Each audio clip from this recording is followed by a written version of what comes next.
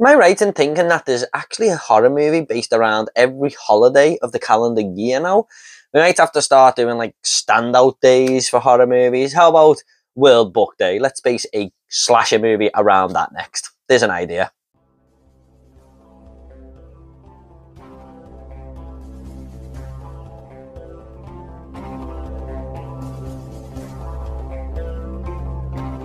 Hello there everybody and welcome back to Movie Squirm. Today I'm going to be reviewing the 2023 film Thanksgiving, and this is directed by Eli Roth and stars Nell Valache. This tells the story of a killer taking people out one by one in the town of Plymouth, Massachusetts after a Black Friday event the year before goes horribly wrong. Let's see. Now this was in fact a fake trailer that surfaced in the motion picture brought to us by Quentin Tarantino and Robert Rodriguez of Grindhouse. If you remember, that movie had some fake trailers in the middle, and Eli Roth made one of them trailers, and it was in fact this, and it has turned into a fully fledged motion picture now these many years later. And Eli Roth is a director who I've been watching a lot of his films this week. I'd seen a few of them like Hostel and Hostel 2 before, but I decided to catch up on his filmography. And you know what? He's not the best director, but he always makes fun movies. And Thanksgiving was another one that takes place around a holiday, and I'm always up for a holiday themed horror movie, especially if it's a slasher film. So I gotta say, I was quite looking forward to this one. So what did I think of Thanksgiving? Let's find out. Now, I know Thanksgiving isn't something we really celebrate here in the UK, unless you've got US origins, I suppose. But I'm fully aware of what it's all about. After seeing many movies and TV shows, celebrate Thanksgiving, even if it's just in episodes here and there, or movies like Planes, Trains and Automobiles, I'm fully aware of what Thanksgiving means to the US and a few other countries like Canada and stuff. And I know what surrounds it. Everyone gets together for turkey dinner and stuff like that. But this movie seemed to capture everything about that holiday and incorporate it right into the story. I mean, it just feels like it takes place around that time. We also have the movie set in the town of Plymouth, Massachusetts, which I believe Thanksgiving was originated from and where it all came together. We also have this big grueling opening scene, which was awesome, which all involves a Black Friday event where characters are just rushing into the store and causing mayhem. And that usually takes place just after Thanksgiving, on the midnight end of Thanksgiving, if you like, but it's all leading up to it, so it does actually take place on the holiday. And we also have lots of kills going in here, which just saw so many Thanksgiving themed moments in them, which was just one of the best things about the movie. And we've got electric carving knives stuck into people here. There is a character who is thrown against the inside of a freezer door where turkeys are being stored, and she's kind of stuck there waiting for the killer to come and smash her up with an axe.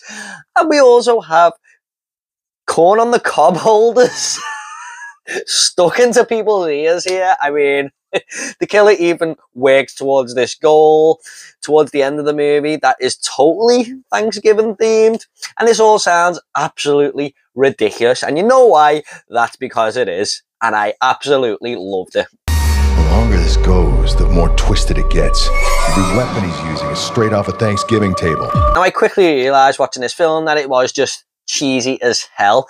There are so many comedic moments thrown in here, and I'm not usually a fan of comedy in my horror films at all, unless it's done well, but I'm glad to say that it was here, because I was laughing my ass off in certain moments, but in the next moment, I might be like, oh, what the fuck? And then there's just blood splattered everywhere, so much gore. It's a really fine balancing act that works, and it just allows all the cheesiness to be sprinkled in between that.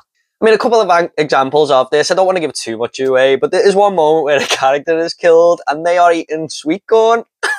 And you just see the sweet corn drop, roll on the floor towards the killer, and he just puts his foot on it to stop it. And there's other moments where the killer's walking towards these two characters and he's just scraping his axe along slowly as he walks towards murdering them. I mean, you're going to have a lot of stuff like that in Thanksgiving. So be prepared going into this that you can't take it too seriously.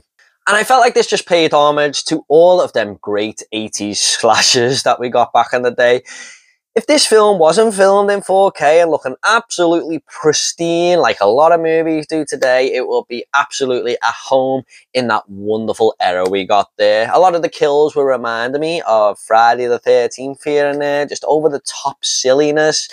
And I know this isn't going to be for everyone, but there is a huge audience out there, especially slasher fans who like this type of shit, and I am definitely one of them. Slasher movies are my jam, and I just felt right at home with Thanksgiving.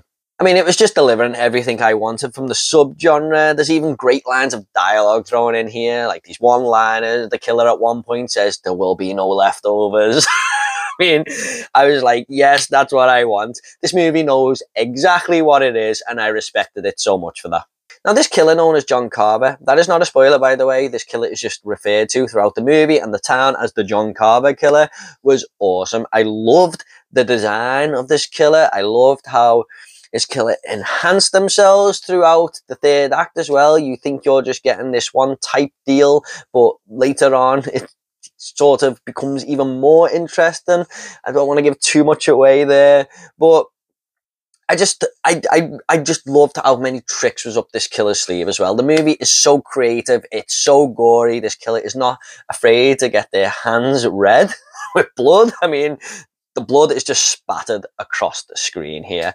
And I really, really loved the design of this killer as well. I really hope this isn't the last we see of the John Carver killer, because we only really have Art the Clown moving forward here in the slasher genre. So I think John Carver and Art the Clown should take us into the new slasher generation. Now, one thing that usually suffers in slasher movies is the group of characters the killer is coming after. There are exceptions, of course, like Scream. We all love Gale Weathers and Dewey and stuff like that. But most of the time, they are just throwaway. They're there to be killed. However, I quite liked this group of characters in this movie. I mean, they're not the most likable people within the school. They're not on the low end of the popularity scale. They're not nerds or anything like that. They are quite popular. Like, they're all very sporty, and, you know, they've got hot chicks who do cheerleading and, you know, are quite rich or whatever. So I was kind of surprised at that, because it usually wants you to root for the underdog, like the nerd or someone who's not very popular at school, to get a character arc going. And I thought it was nice to see, you know, a different take on things with the characters there. So they all have personalities and stuff, and they feel like a group of friends that would harangue around together. You haven't got a jock, a geek, a goth all thrown in together that takes you out the movie and doesn't make it believable. They actually feel like they would be friends in real life as well. So for me, this group of characters were fine, and Nelva Lack was a cool leading protagonist. I don't think she's going to go down in Scream Queen territory or anything like that. Maybe if we get a few sequels, who knows, but I thought she was fine as the leading protagonist here, and you did get behind her. Now, there was a few moments that did take me out the movie involving John Carver as the killer being 3 or 4 steps ahead of everyone else. One moment where this cheerleader and this gym teacher guy sort of went somewhere in the school, and there's like a double killing going on. And I just thought, how did the killer know they were going to be there? I'm not quite sure. There's other moments where a body is found at a very, very high location within the town. I was thinking, how did the killer get the body there? I'm not quite sure how the killer managed that. So there's just things like that where you've got to sort of take yourself out of it for a moment. Unfortunately, there are a couple of horror tropes towards the end of the movie as well. The usual ones you see, like characters being injured to slow themselves down, or not making great decisions when it's right there in front of you on the screen. You're just scratching your head going, why didn't you do this? Again, a lot of horror movies suffer from this, but I really wish they would stop this. It's just so obvious now. It becomes a common theme. I mean, filmmakers should be a little bit smarter than that these days. However, Eli Roth has delivered an exceptionally entertaining movie here.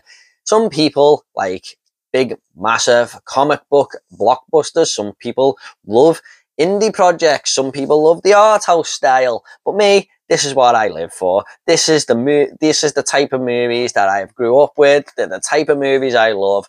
And I just felt right at home here. I was loving this movie from start to finish. I'm just going to go ahead and rate this movie now. I'm going to give Thanksgiving an 8 out of 10.